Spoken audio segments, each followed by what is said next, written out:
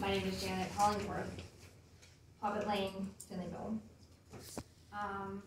Thank you, Mrs. Dare, for stating that you work for the public and for denying the rezoning of that property.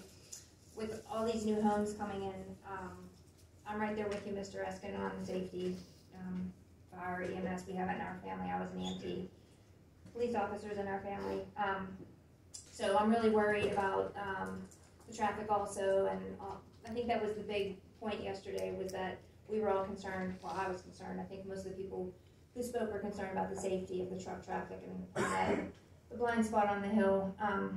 And I also noticed yesterday morning police presence on 88 when I was going up 88 towards that spot on the right hand side. So thank you. I don't know who was there, but that was good to see, because I think there was been a lot of chatter about that. I know I commented.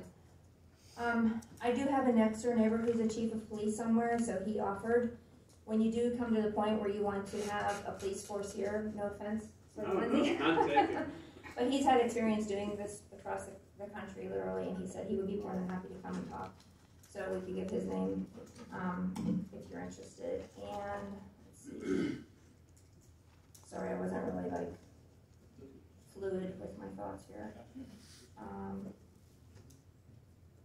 Oh, and I don't think anybody was saying they don't want police presence. I'm not really sure where that comment came from. I didn't get that from yesterday when we were asking for police presence. I think, Mr. Lawson, you mentioned that people were complaining about too many police. I wasn't sure where that comment came from, but I can tell you that it's a big deal. When I moved into the township in 2016, there was a sign in our plan that said police are patrolled by the state police, and I was like, where are they? Because I didn't know.